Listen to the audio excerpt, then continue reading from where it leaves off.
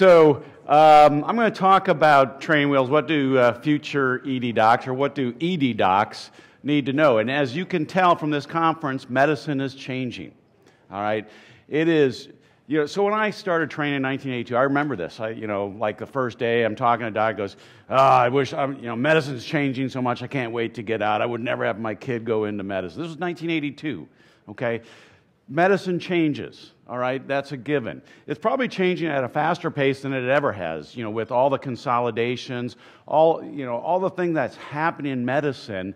You got two choices. You can complain about it. You can complain about our patient experience and say it's not fair, or you can work to change it. And so I'm always I'm going to work to change it kind of mode set. So I'm going to talk about some of the things that are going on, what are some of the impotents for changing. So the Macy Conference, Josiah Macy Conference had funded the Institute of Medicine to look at graduate medical education.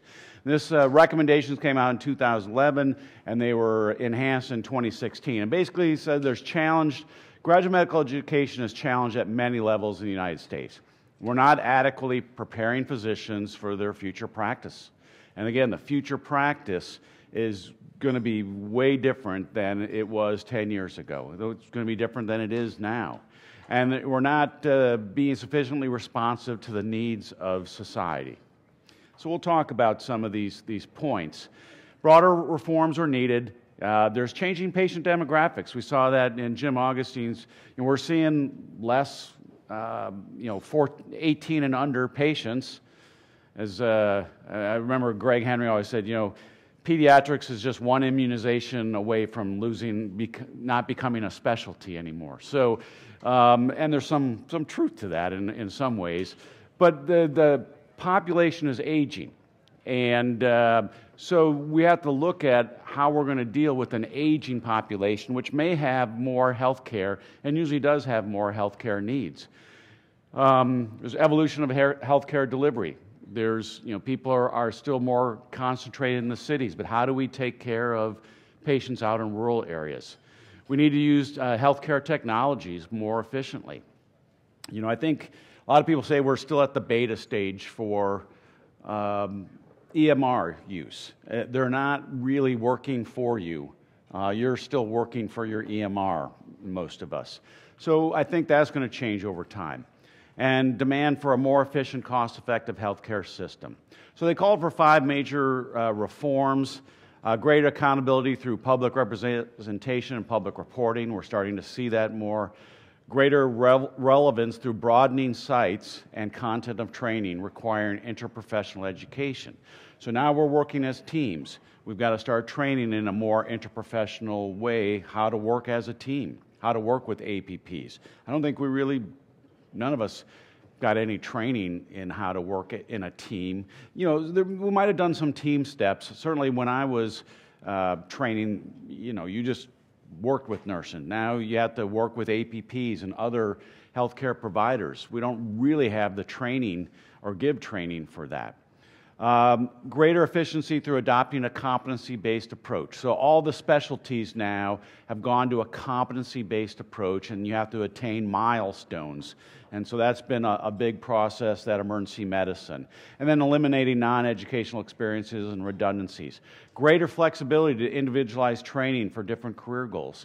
I think ultimately we're going to see medical school shortened to 3 years in a lot of instances. You may see, I don't know if you'll see residencies shortened much, but I think you will definitely see medical school. And a lot of that's due to the average debt of a student's almost, $250,000, $280,000. Most of them don't do much in that 4th year. So I think we're going to start seeing some flexibility in training, and then having a greater research base to improve and evaluate our training. So what are the educational areas focused for in emergency medicine? Well, they asked, so there's a lot of different areas. And we've talked about a lot of these during our sessions over the last day and a half. Risk-based medicine. We have to start focusing on that, how we're going to be involved in that. Quality, we've already talked about that. Patient safety, the customer service, and care coordination. Most of you 10 years ago, for some of you, some of the older people in the room, or more seasoned people in the room, I should say, more experienced people, we didn't have to deal with this stuff, care coordination, not to a great extent. Yeah, you had a little customer service. There's definitely some quality, but risk-based medicine wasn't around. But this is the new era that we're moving into, and a lot of it's due to cost. We're approaching 19% of our gross domestic product is healthcare. That may or may not be right. Most economists say that's too much. We certainly lead the world in spending in healthcare, and so we're going to have to find ways to reduce costs in a effective way that still will enhance quality, patient safety, customer service. And finance is going to become more important. You're going to have to understand what risk-based medicine is, what the risk-based models are. I think we're going to have the whole medical finance business is going to have to be trained for. We're going to have to train our future docs on this aspect. So they asked CEOs, what are the most important for physicians to possess in order to successfully practice medicine in the future? So again, these were CEOs. But number one was interpersonal and communication skills. Now, we had some of that in medicine, but probably not as much. We've had some talks here on that. But I think doctors, that's going to be the number one aspect. How to work with other healthcare providers is something we don't really train on, and we work in teams now, so we're going to have to develop that. Using health informatic technology and EHRs to improve tools to improve patient care, managerial expertise, so leadership, strategic planning, financial management are things that, again, our CEOs feel that physicians need to have. Most of us got very little of that in medical school or even in residency. You maybe got some more in residency. Again, going to conferences like this, I think, will help develop some of that managerial expertise. Some of the things I talked about yesterday in my leadership lecture, there's a lot of different organizations that can help prepare you for that. And then value-based care expertise. So those are the top four. But again, future healthcare trends, hospital CEOs report needing more innovative leaders and clinicians, as well as employees with technology and data analytic skills. Increasingly, consumers expect to partner with doctors instead of relying passively on them to make treatment decisions. I mean, thank God for Google, right? I mean, otherwise, they wouldn't know what they had when they came in. But, they do come in. How many, probably all of us, they show you the Google and they think they, got, Kawasaki's disease or something. And, but more and more, as their medical records become more transparent, as they become more educated, they're going to want to partner with doctors and hospitals in their healthcare decisions, especially as, we go to higher deductible, insurance. How many of you, you're fighting with the patient over getting a CT now or lab work because, they're getting stuck with the bills. That didn't happen 10 years ago, but now they're more engaged, and part of it's financial on their part. So physicians report 50% of their compensation in the future will be paid through value-based payment models. And expect to need new business, health informatic, technology, and communication skills to practice effectively in a value-based care. Because value-based care is going to require care coordination. It's going to require communication sort of up front. As an emergency physician, you're probably going to have to start communicating up front more with patients that are in risk-based models. We have to, if they've had a cardiac procedure now within 30 days, of course, yesterday they just extended to 90 days now. We have to call first when they come in from our SUMA health plan. But expect other larger groups, if you have private groups, and they're going to be on risk-based, primary care groups are going to be on risk-based contracts. They're going to want more coordination and more say, because every dollar they spend in an emergency department comes out of their risk-based model. So we're going to have to learn how to work with that in the future. And particularly in care coordination, which I'll talk about in a minute. So having business acumen is going to be skills that are going to be needed. And business acumen is a basic understanding of finance, but also in these risk-based models, what happens in a risk-based model? Where does the funds flow? How does that affect your care?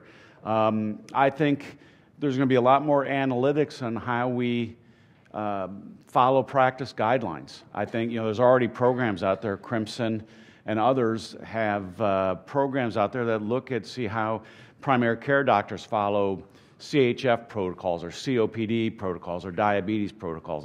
This will also start going into the emergency departments. You have to have a financial understanding. How many of you get measured on your CT utilization or other utilization? Because we measure our docs now on CT utilization. And probably we're going to start MRI utilization as well. So using effective data analytic and health informatic tools are going to be important. And again, enhanced communication and leadership skills and how we fit into an overall care coordination and risk-based model is going to be critical for the future. So healthcare, I'm just going to go over this briefly. The current system is evolving, but it used to be, you still get paid on relative value units, okay? That's going to be changing, all right?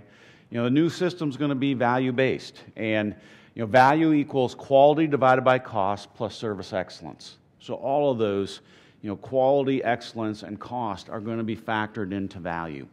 Hospitals are now getting paid for quality. They're getting paid on reducing costs in terms of readmissions, and they're going to get paid on service excellence. So if you're have a contract with the hospital, they're going to want you to start focusing on this because the hospital is now at more risk. They either will get money from CMS or they're going to have to pay money to CMS based on some of these metrics now. And the new metrics, quality, quality, how's that defined? There's a lot of different organizations, National Quality Foundation, Physician Quality Reporting System, CMS, the ACEP CEDAR may be an area opportunity, our clinical emergency department registry for measuring quality. Patient safety is going to be a new metric, readmissions, and then cost. Cost is going to be episodes of care, ACOs, bundled payments, maybe even, again, following guidelines, whether it's choosing wisely or other guidelines, Nexus guidelines, other things that are out there. We're going to be getting measured that in the future. In fact, some of us already are. So, we're moving from a transactional model where you get paid per transition, and we're going to be moving, we've moved to episodic care. So you're starting to see some bundled payments. We're going to start moving into condition care models, which is going to be, based on a disease. And again, oncology's already moved into that, to a population care model. We're going to be responsible, or we'll be part of a risk-based approach or population care model. We will have to be part of that model. We're going to have to participate. Now, whether we get paid in that, but I guarantee we're going to have to participate with our primary care doctors and our specialists who are going to be in a population care model. So we're going to have to start following guidelines more. We're going to have to start communicating better up front when their patients come in. I don't think we've seen that to the extent yet, but this is coming. I mean, I guarantee you almost all your primary care groups out there are on some sort of risk-based model right now. Maybe it's a small percentage, but that will grow over time. And again, there's many value-based contracting models out there. Collaboration is on the y-axis, and the x-axis is risk managed by providers. So ACOs is probably the biggest, and we've had various formations of ACOs over the last few decades. But I think we've learned from that, and I think, again, we're going to be in a risk-based model looking at patient population. Bundled payments is up there. And then you can look at all the different models that are out there in terms of value-based contracting, how they can influence the cost. And make no doubt about it, it is about reducing costs. Yes, it's about improving care, it's about improving quality, it's about improving patient experience, but make no doubt about it, it's about reducing cost overall. So, you've got the merit-based incentive payment programs, you've got alternative payment models. I'm not going to spend a lot of time on this. Trump yesterday said he's going to get rid of all this, the Accountable Care Act, but whether we still have MIPS and APM, which we still do, and we still may in the future, the things underneath there, what the new system, meaningful use of EHR, resource use, quality, clinical practice improvement, bundles, they're all going to stay in whatever format or whatever the new healthcare is going to look like. These are still going to be the components. Whether the payment changes, it may not, but that's what we're going to have. So in the clinical practice improvement activities, they're going to look at expanded practice access. Any of your I like to see primary care groups have expanded their after-hours clinics or weekend clinics. I mean, I have two really big primary care groups that are outside of SUMA, and they've both done that because, they're in risk-based contracts. They'd rather take care of the patients themselves. So, we're looking at new models. Could we have like a freestanding ED urgent care model? What is the price point to look at when they should come to our urgent care versus keeping their clinics open on weekends? But again, expanded practice is an important component. Population management, which is managing the health conditions and providing timely intervention. It's basically keeping people well. Care coordination, beneficiary engagement, working with patients, having access to their medical records, having input into their health care is what's going to happen in the future. And it's actually happening right now because this is, MIPS is, a lot of us are still getting paid now on MIPS. And then advancing care, there's a lot of different electronic prescribing. Does everybody have electronic prescribing yet? Who doesn't have electronic prescribing? Because we don't have it yet. Everybody's got from your ED? No, I guess we're behind the times. We print them out, but we don't have them going to the electronic. But that's definitely coming, and you have to do it in order to get paid now in the future. Patient electronic access, all these things, health information exchange, monitoring patients, are all going to be part of the future of advancing care information. So what is the academic response to this? Well, for GME funding, hospitals that have practice plans are going to have to align their clinical goals. There is definitely a movement away from academics, and the ACGME for emergency medicine just are taking away the proscribed protected hours for emergency medicine core faculty. Before, you could only work 112 hours. Well, as a core faculty, well, those proscribed hours are gone now. It says they still have to have protected time, but it's not proscribed. Emergency medicine was different than everybody else, and the ACGME wants all their common program requirements to be similar. So, there's a movement towards greater clinical productivity. We have to look at that. So what are the clinical challenges? Improving value, quality and patient safety focus, population health, clinical guidelines, all things that we've talked about are real challenges that academic medical centers are looking at, are trying to do research on this. The problem with academic medical centers, as most of us train probably at an academic medical center. They're usually tertiary, quaternary medical centers, right? The big universities. They don't, they do episodic care. They're not what most of your residents are going to go practice in, which is a community setting for the most part. that are not tertiary quaternary centers. As Sherry said, who's the OMFS? Well, it's you, but at an academic medical center, you've got every single subspecialty there that you just call somebody. What are they're very bureaucratic. They are inefficient. So academic medical centers are going to be especially challenged. And how do we protect that academic mission? With the changes in the ACGME rules, how do we protect the academic mission is something that's going to be critical at the academic medical centers for training in the future. But they also have to move out of their tertiary quaternary mode. They have to start now setting up community rotations where most of their docs are going to be working at. A lot of academic medical centers are slow to do this. We also are seeing a change in the physician employment, and that affects our training in some ways. I mean, in 2000, only 57% were practicing independently. 30 years ago, it was about 80% were independent. They had their own groups. But again, we're seeing the consolidation that's happening in medicine. We're down, actually by 2018, it's down to about 25%. And it's probably going to get less and less.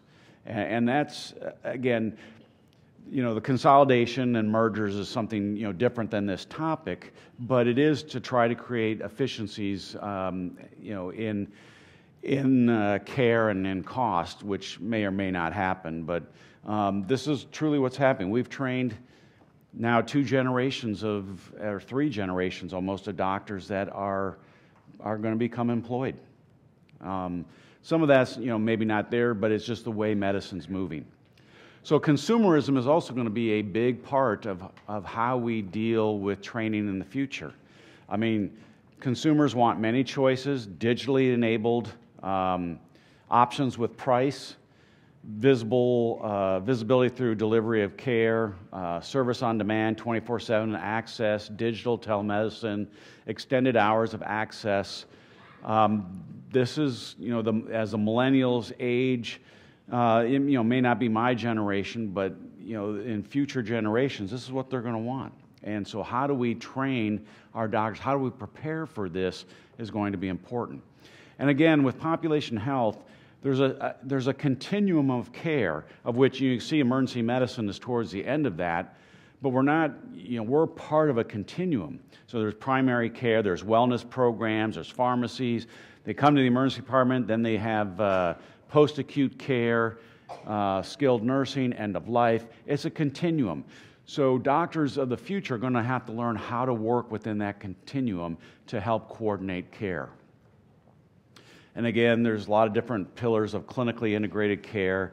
There's a collaboration or collaborative leadership. There's aligned incentives, which are often financial. Clinical programs such as disease management, care protocols, clinical metrics, population health. We're going to have to fit into that pillar in emergency medicine.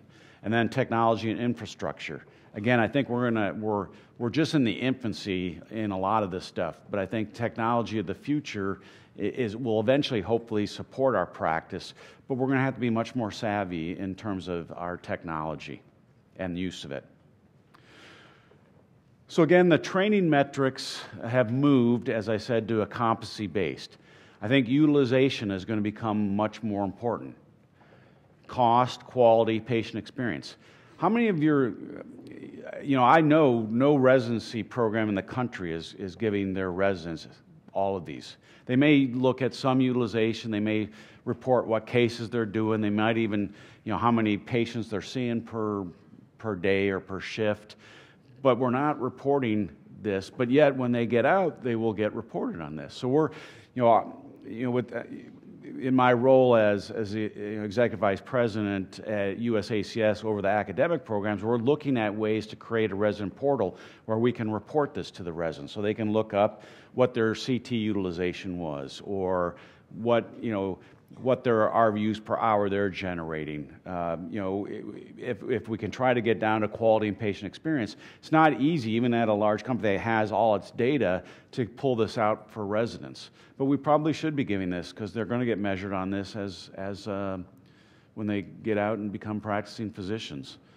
So we need to start looking at how do we get this data to our residents training.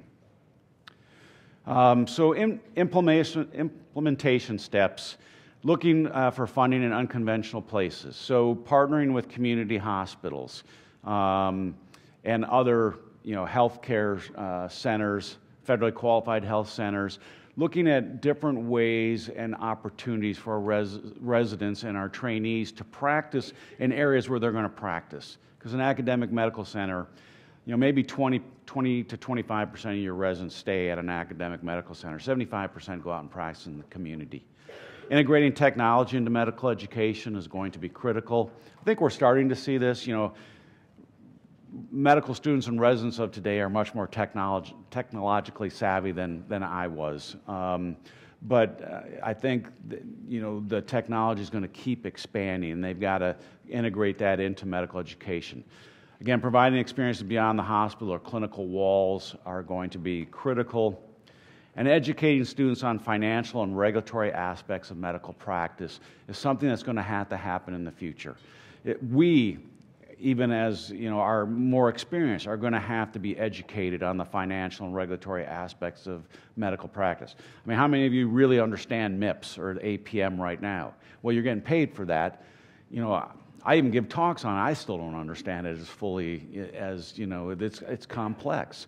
So we're going to have to, not only students, residents, but current practicing doctors are going to have to be educated on how our role is in a coordinated care system that is often risk-based. And the last thing I think we need to prepare, and implement train the trainer programs, but the last thing, and I'm not going to talk much about this, but it's physician wellness. And Kevin gave a talk earlier this morning on physician wellness. But there are really three domains. There's a culture of wellness, efficiency of practice, and personal resilience. And I think this is becoming a much more important area in medicine is wellness. And I think we need to start this in medical school and certainly in residency, give more attention to wellness and developing resiliency.